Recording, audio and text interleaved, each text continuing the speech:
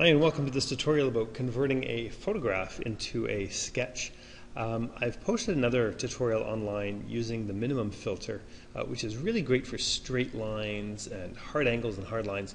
But when it comes to converting a portrait or a person into from a photograph into a sketch, a different technique I think is a little bit better. So this is sort of our final result.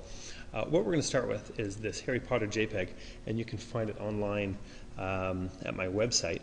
It's not too tricky, but we've got to keep in line with all the layers, and we're going to do a lot of layer moving around. So it's only a few steps, though. This is what we're going to start with. Go to your background layer, and we're going to drag it into the new layer icon, and we're going to desaturate it. So go to Image, Adjustments, Desaturate. Then we're going to drag it twice more down into the new layer icon. So we have a total of 3 desaturated layers in our layers window. The top one, turn it off and name it Multiply. Okay, just so we keep them straight. And then the one underneath it we're going to name Invert. Okay, so the invert layer is going to be inverted. And you can either hit Control-I on your keyboard, or you can go to Image, Adjustments, Invert. There we go. Now with this layer inverted, we can now blur it out and color dodge it. So actually I'm going to turn on color dodge first. So change your layer blending mode into color dodge, and it should pretty much disappear. That's great. And then we're going to add filter, blur, Gaussian blur. Now I'm just going to minimize my window here so you can see it. This looks pretty good. What I want my blur to be is and I can play with the amount until it just I get some pretty decent outlines. If you wash it out too much, then we're missing a lot of detail, and too little, and it's pretty outlined. So I'm trying to get some pretty decent outlines, and it sort of depends on where you want it. I mean, you could probably end it right here if you wanted to just sort of stick with that. But I like it a little bit more. I want to get some more of the tones in there. Okay, so how about something like this? Great. Click OK. Now, with your invert layer selected, we're going to use the paintbrush, and you can use black or white. And if you paint with white, and I've got my opacity set way down, if you paint with white, you can get rid of any of this sort of speckly outline. So you can, anything that's sort of washed out, we can clear it right out. There we go, that's good.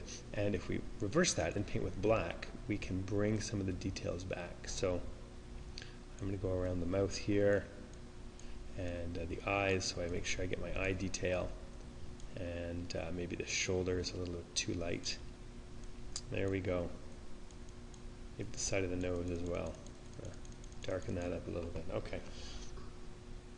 Great. Now I might go back and forth between white and black to get rid of anything you don't want. And again, I'm using a very, very soft, low opacity brush just to sort of trim away, feather away some of this background. Okay. So this is where things get a little bit tricky. So I got to refer to my piece of paper because I've done this so many times, and I don't want to screw it up. So here we go. We've got an invert layer, and we've got a background copy. What we're going to do is merge these two together. So go to Invert, and go to Layer, Merge Down. Okay, there we go. That's great. And we're going to make another copy of this. So take your background copy and duplicate it. The top one we're going to name Long, and the bottom one we're going to name Short. I'll tell you why in a second.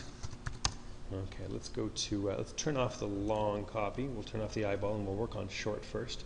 What we're going to do with Short selected is go to Filter, Brush Strokes, Angled Strokes. This gives it a little bit of a pencil-like effect. We're going to keep our stroke length down. Okay, and the other things are sort of up to you to play with, but this is going to be the layer that provides us with the detail. So find something you like. Okay. Then turn on your long layer, and we're going to go back up again to Filter, Brush Strokes, Angled Strokes. This time we're going to make our stroke length quite a bit longer, and this, you can see it starts to wash out the image a little bit, but that's okay. This looks pretty good. I just want to be able to see some nice long pencil strokes. So click OK to that. Now with these two selected, I'm going to take my long layer and I'm just going to turn it down a little bit.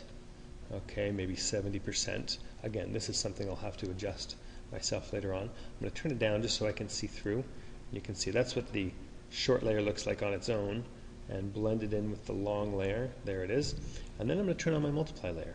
So go to your multiply layer, turn on the eyeball, and change its blending mode to multiply. Okay, and then we're going to turn it down, probably down to somewhere close to 30%. And there you have it. Again, you got to play with the short and the long strokes to see what you like. You can also change the levels on these to sort of pop out some dark areas. Sometimes maybe a blur on the short or the long stroke layer just to soften some of those pencil lines.